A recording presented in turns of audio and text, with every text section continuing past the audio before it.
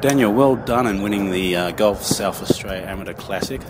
You started with a 4-shot lead and then to win it with a birdie on the 18th after being all locked up with both Nathan Holman and Aaron Wilkin. That's one win, isn't it? Yeah, it was good. I didn't start as well as I was hoping to start, but I held in there and had a fairly solid back nine and brought it home.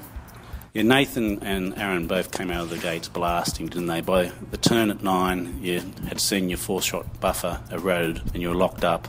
Heading to the back 9, what was your strategy? What was your mindset? I just thought to myself, hang in there and just play golf. Don't try and force it, because I know there was plenty of birdies on the back 9, but I also knew that if you didn't play your shots right, there could be a few bogeys as well. So I just tried to play solid and see if I could pull it back. Driving off the tee was certainly a premium round here, wasn't it? When you look back at your rounds, you've played solid golf. You've had a 68, 71, 70, and today you had a 72. Where do you attribute this win to? Yeah, I hit it fairly good off the tee. I didn't miss many greens the first 3 rounds, and if I did miss the greens, I missed them in the right spots. I didn't miss too many shots in the wrong spots and short-sided. I had some pretty good up and downs, and it was basically my ball striking that kept me in it for the first few days. Now, both Aaron and Nathan are tenacious competitors. We saw that out there today. How much of today's final round was a real mental grind? Well, like I said, I didn't start well. I just knew I had to claw it back, and I just had to hang in there and play match play basically on the back 9.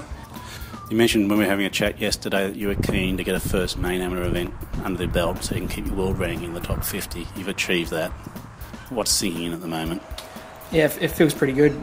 It's good to get the monkey off the back. I came close last year in this same tournament, and a few weeks ago in Tasmania as well. I came close, but it feels good to finally get a win in a big tournament like this with so many good players in the field.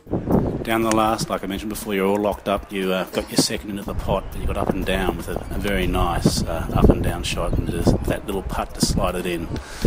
That must have been one relief for you. Yeah, it was good. It was a pretty tricky bunker shot. It was short-sided, but the ball was sitting pretty good in the bunker, and I nipped it out pretty good and had a 3-footer. And the 3-foot putt was pretty nerve-wracking, but I managed to put it in, so it was good. Well, Daniel, well done, and we wish you all the best moving forward. Thanks a lot. Cheers.